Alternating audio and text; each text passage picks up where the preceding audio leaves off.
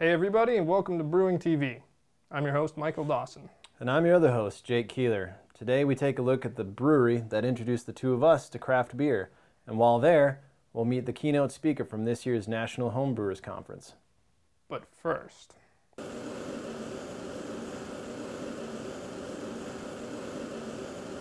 lot of people have asked us, how did that open fermented Hefeweizen from episode 4 turn out? Today, we're going to give you a little analytical tasting on camera. We're holding here Weizen 3.0, the topless version. To rewind, for people that aren't familiar with episode 4, now this was an open fermentation done at home, right here in this setting in Dawson's basement.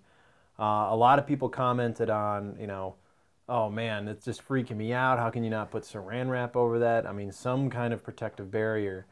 And as far as I know, from what I saw and from what I know about this beer, it was completely open. It was during the primary fermentation. Totally uncovered for 72 hours. I came down in the middle of the night after pitching the yeast on the first day, and I almost put a lid on it, and I thought, I need to have scientific integrity. I need to be scientifically integritous. And just left it totally uncovered. Right. It's pretty dark, but a partial boil extract version with a little Munich malt. It's to be expected.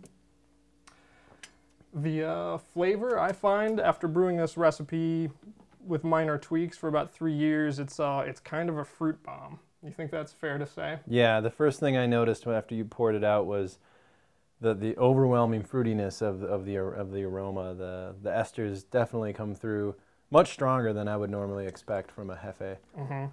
Lots of plum, apple, banana, but not too much banana. Not too much banana. Actually, I expected to smell more banana, and I don't know if it was because I expected it to be overwhelming because it was an open fermentation, and typically that's what you hear about those beers, is that they've got a very strong banana aroma to them. It wasn't really there, and now only upon sort of like having a couple sips and really thinking about it do I recognize that it is there in more pronounced amounts. Really strong cloves is another thing I found. Absolutely. Really, snappy cloves, but not overpowering. There's a little sourness, a little tartness in the flavor, but it finishes soft, so it's not a vinegarized acetobacter infection or anything like that. The beer is about like it should be for a wheat beer, just very much wheat beery. I propose a scientific experiment. Viewers, you can help us. Let's do a side-by-side, closed, and open fermentation with the same recipe. Yeah. I suggest the Northern Brewer Potter's Beer Kit.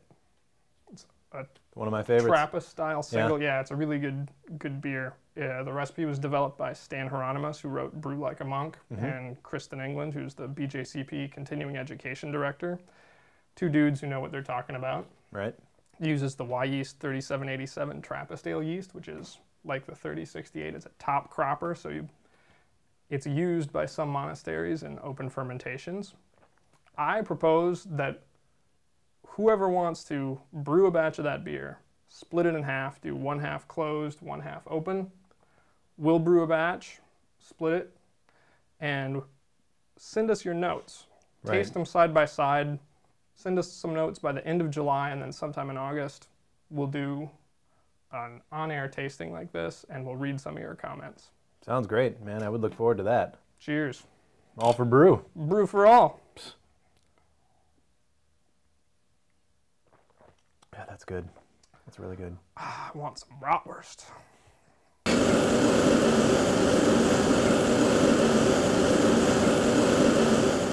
So with all these multiple vessels, you can just kind of nest brews together. So the maximum output of this brew house, if we get 8 brews in a 24-hour cycle, that's probably about the best it could do.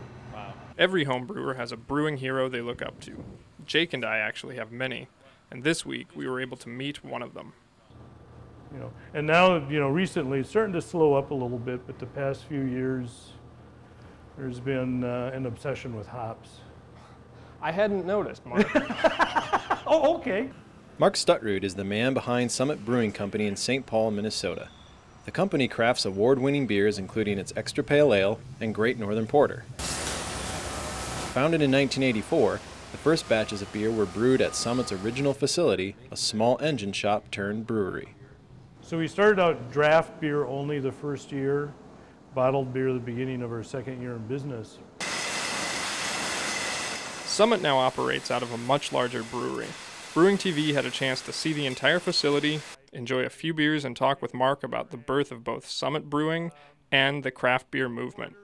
As you can imagine, the American beer landscape of the early 80s left plenty to be desired. You would walk into a restaurant or a tavern, and if they had 8 beers on draft, 6 of them were light beers. Maybe an imported one, but if it was imported, it might be Bass. Yeah. It also takes the labor equation out of it, because you can't be running up and down 4 floors, yeah, opening and closing valves when you have to. We got reactions from everybody. I'll put it that way. Okay.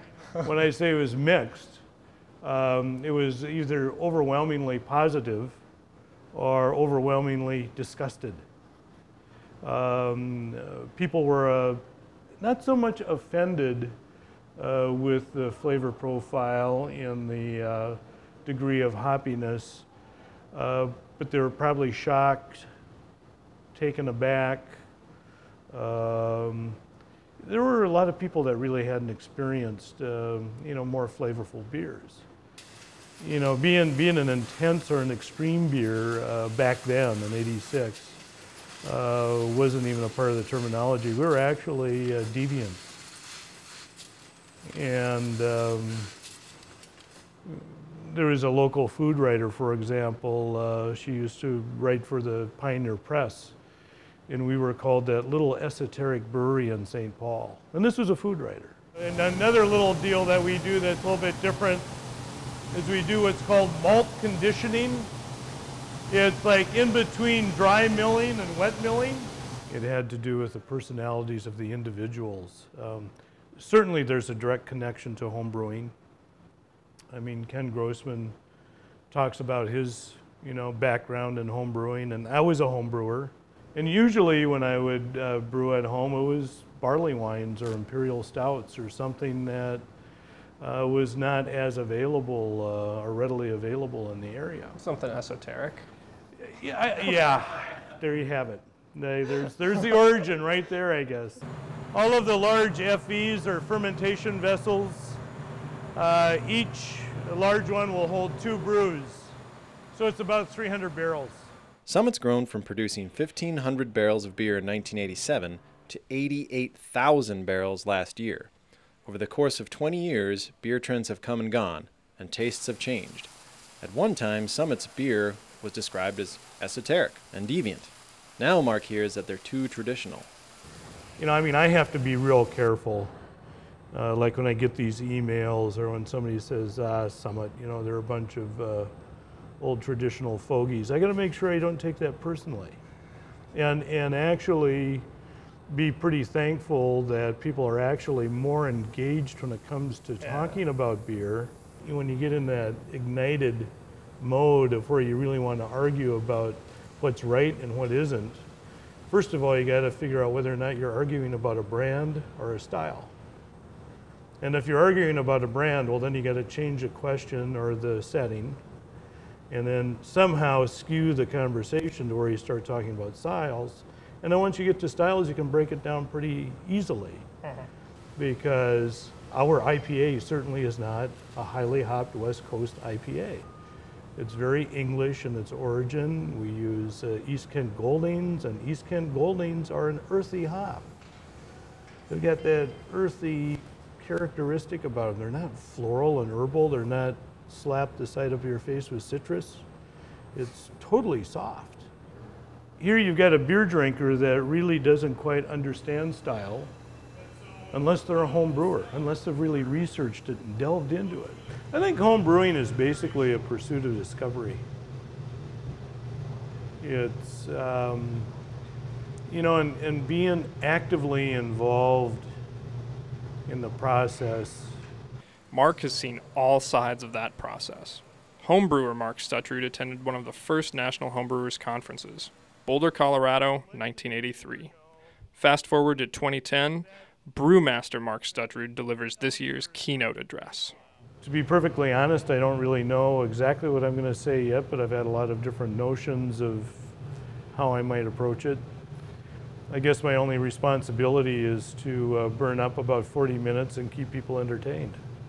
The fact that from 1983, when there were just a few hundred people there, to where, you know, up to 2,000 people show up to these conferences, it speaks volume about the importance of beer in our society. And then the fact that somebody would devote a lot of their free time brewing beer as opposed to fishing or cutting grass at the cabin or going up north. Mark has witnessed the transformation of our beer culture as a home brewer and a pro brewer. He's been a deviant and a traditionalist. Through 3 decades of change, some things remain constant.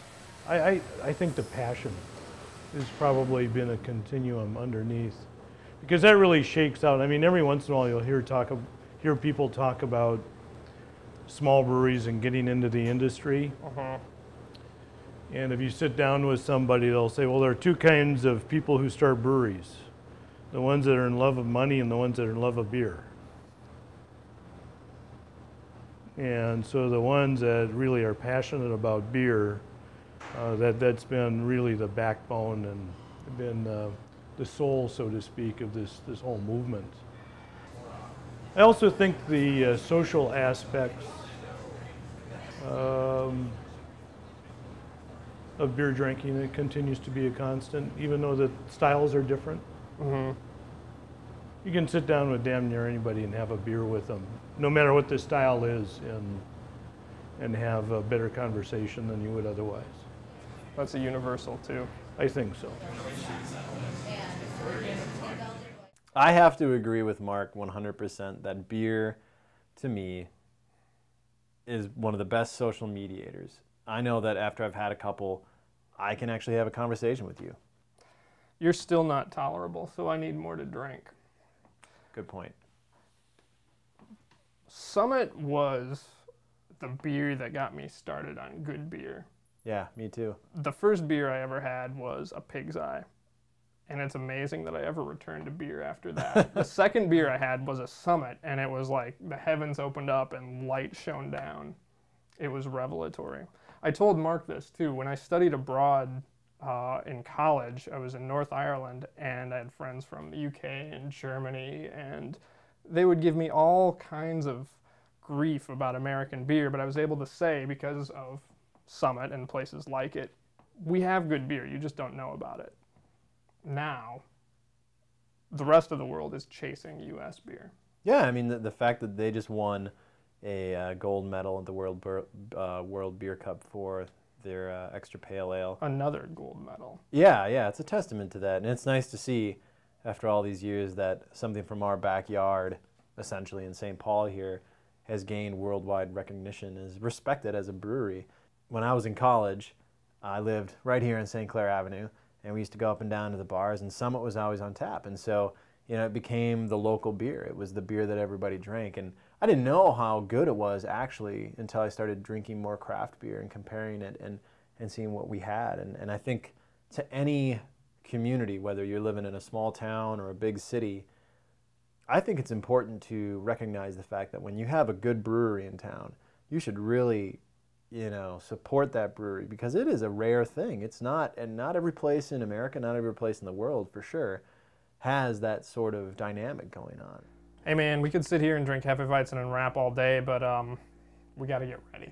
Yeah, you're right. 5 days from now, we've got the National Homebrewers Conference. We got a party Wednesday night with the Brewing Network and Northern Brewer. We've got our hospitality suite booth that we've got to man. We got to run around, do a million interviews.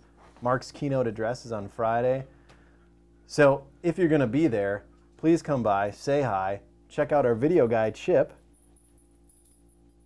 And if you're not fortunate enough to make it to the conference this year, we're going to be dropping a very special episode that Friday the 18th that we hope you enjoy. Very special. Very special.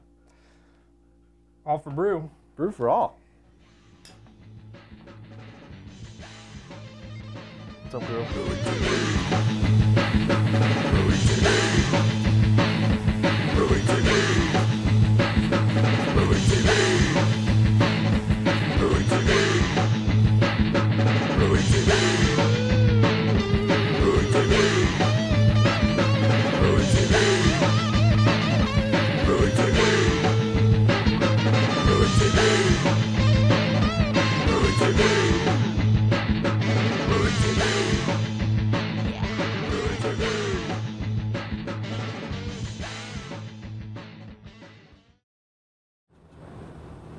Did you understand that? No. I couldn't get a question out of that. I know. All right.